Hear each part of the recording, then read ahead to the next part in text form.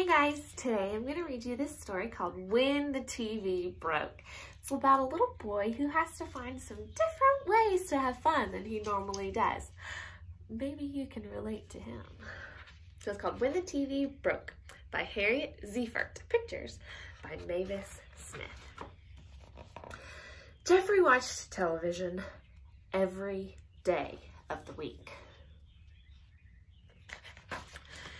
Jeffrey watched television on Monday, on Tuesday, on Wednesday, on Thursday, on Friday, and on Saturday.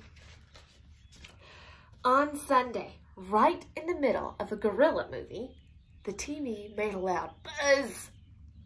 The picture faded, and the screen went black.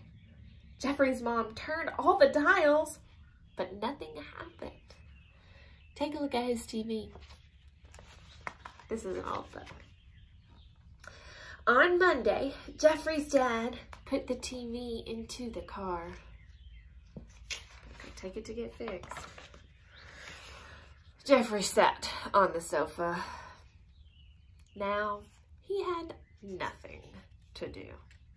Have you told your mom this week, I don't have anything to do? Well, take some advice from Jeffrey. On Tuesday, Jeffrey asked, is the TV fixed?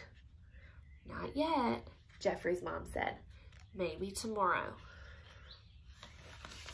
On Wednesday, Jeffrey said, it's tomorrow. Is the TV fixed yet? Not yet, she said. Maybe tomorrow. Look what he made. On Thursday, Jeffrey said, it's tomorrow. Is the TV fixed yet? Not yet, said Mom. Maybe tomorrow. Look what they're doing now. What are you doing? Asked Jeffrey's sister. Nothing much, he said. Will you read to me? She asked. Okay, said Jeffrey. Looks like he's doing something to me. Then it was Friday. Jeffrey found some boxes. He found paint, scissors, crayons, and glue too. What are these about to do? What are you doing? Asked Jeffrey's sister.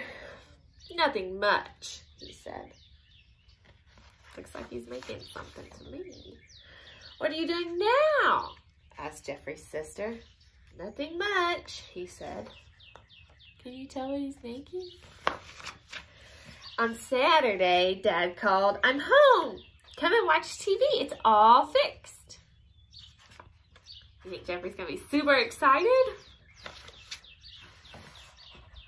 Not now, Dad, said Jeffrey. I'm busy. Maybe tomorrow. So Jeffrey's attitude changed throughout the story. That's really interesting.